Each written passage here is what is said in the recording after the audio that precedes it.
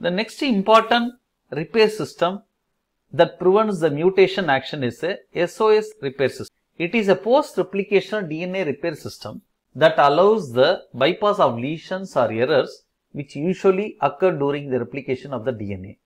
This system specifically uses a protein called as a Rec-A protein. This Rec-A protein production is stimulated by formation of single-stranded DNA which are involved in the inactivation of the Lect-A repressor, which is usually binded there to the operator region of the SOS box. So, the inactivation of a Lect-A repressor thereby inducing the response of production of more amount of Rec-A protein as well as other protein that are involved there in the repair system. This is also an error-prone repair system that have been operating in the cell.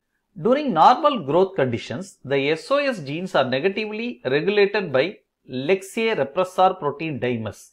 Actually, this Lect-A binds to a 20 base pair consensus sequence that have been present in the SOS box, that is on the SOS genes, especially in the operator region of that particular gene. Activation of the SOS genes usually occurs under the DNA damage condition, which starts with the accumulation of single-stranded DNA regions that have been generated at replication forks where the DNA polymerase activity is blocked or stalled. The Rec-A protein forms a filament around the single-strand DNA regions in a ATP-dependent fashion and it becomes activated. That is, the activated form of the Rec-A as a proteolytic function whereby it interacts with the Lect-A repressor that has been already attached there to the SOS box. Thereby, it facilitates the Lect-A repressor to self-cleavage and move out of that operator site. So, on self-cleaving of the Lect-A repressor, it regulates the function of many other genes that have been involved in the DNA repair and synthesis. As a result, many more copies of the genes that are coding for enzymes that have been involved in the mutational repair are produced in a huge amount. This accelerates the replication and the repair process there inside the cell. This process could be best explained there through this diagram. So, in this diagram, you can able to see the Lect-A repressor protein has been bounded there to the operator region and even the Rec-A protein has been produced in a very small amount. So, that is under a normal condition.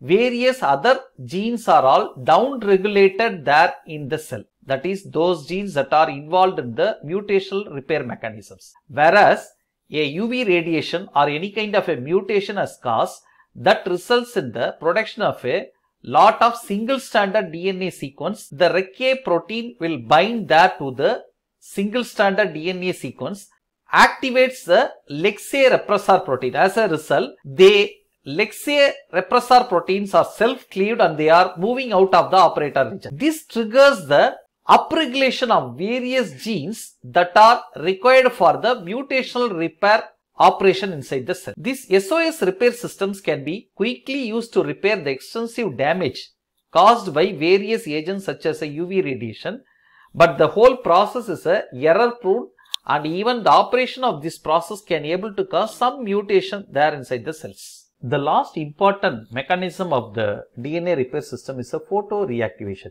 It is a kind of a repair mechanism that repairs the thymine dimers mainly by splitting them apart into separate thymine molecules. This system operates with the help of a visible light that has been used for a photochemical reaction catalyzed by enzymes referred as a photolyase. Because this repair mechanism do not remove and replace the nucleotides, it is commonly referred as a error-free mutational repair mechanism.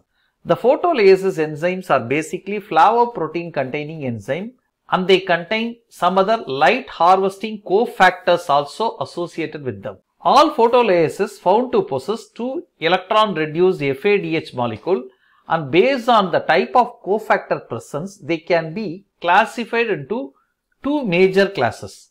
One is a folate photolyases that found to contain pterin methinyl tetrahydrofolate as a cofactor.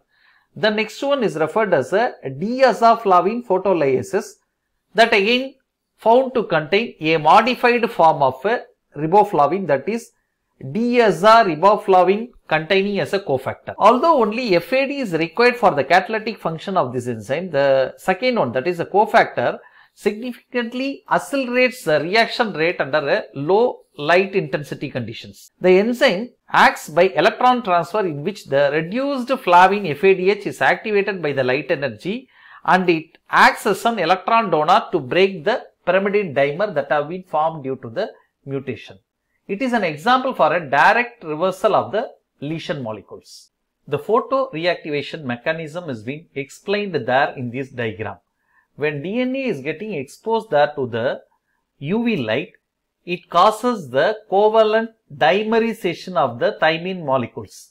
That is, thymine is converted to thymidine dimer molecule that have been shown as a triangle there in the diagram. So, formation of these thymine dimers may cause a kink or bending there in the backbone of the nucleotide chain. So, this region will be correctly recognized by the photoreactivating enzymes, mainly that is of a folate photolysis or of a diazoflavin photolysis. These enzymes absorbs the light at a wavelength of around 300 nanometer, that is of a fluorescent light or of a ordinary sunlight, and they facilitate a series of photochemical reactions there that help in monomerizing the dimerized form of the thymine. Thereby the normal configuration of the thymine molecule will be restored at the end of this enzyme functions.